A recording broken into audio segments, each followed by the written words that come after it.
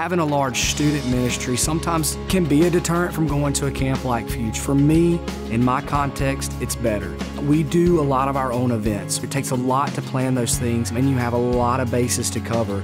With FUGE, because they do such a good job with the camp, I'm able to spend those many hours really making our other events better.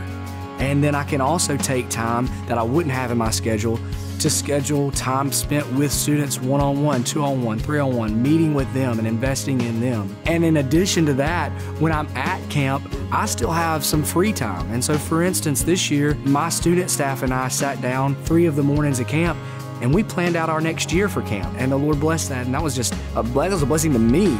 It's been prayed through, it's been worked through, it's been gone through and combed through with a fine-tooth comb. And so I can trust in the material because of all of that preparation. And then at the end of the day, when we have our church group time, I get to hear their take on the themes. We've talked about obedience and salvation and all these other things that they've talked about in their Bible study, but it's also tying into the singular theme of the gospel. And it really reiterates in the student's mind exactly what we're here for. That frees me up to look at the future, to look at what August is going to look like when football season kicks up. I can go ahead and plan all of those things in the spring because I'm not worried about planning camp. I just have to worry about who's coming, how are we getting there, when we're there, what are we going to do. So I have that opportunity now, the time that I need to invest personally in those students.